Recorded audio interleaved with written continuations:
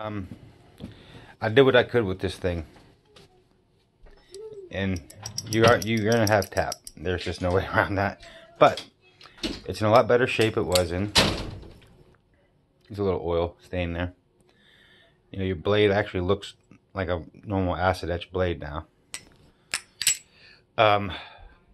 Being that far out of whack up there, I mean, I sanded it as much as I could. It's just not. I was trying to selectively sand the parts that needed sanded only.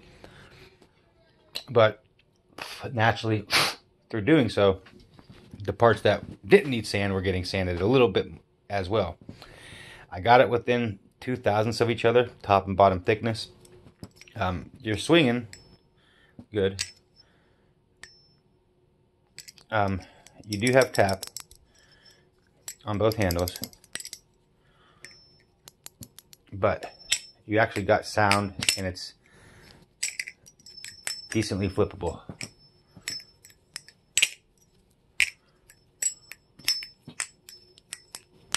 So here's a little sound check for you.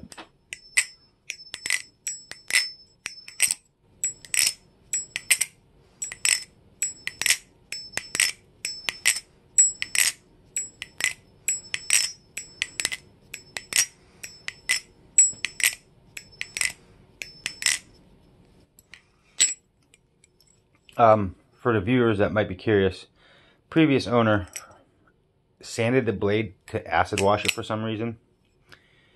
And they just stopped it was just a very bad acid wash, but when they sanded it, they had excessive pressure here and excessive pressure here. Here wrecked the Tang tolerances.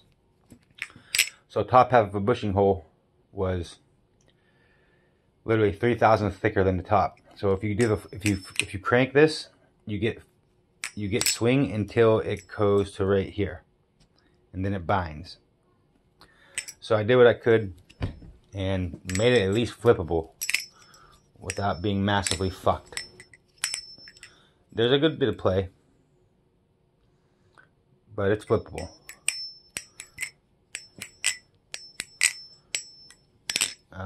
This is a clone Alpha Beast.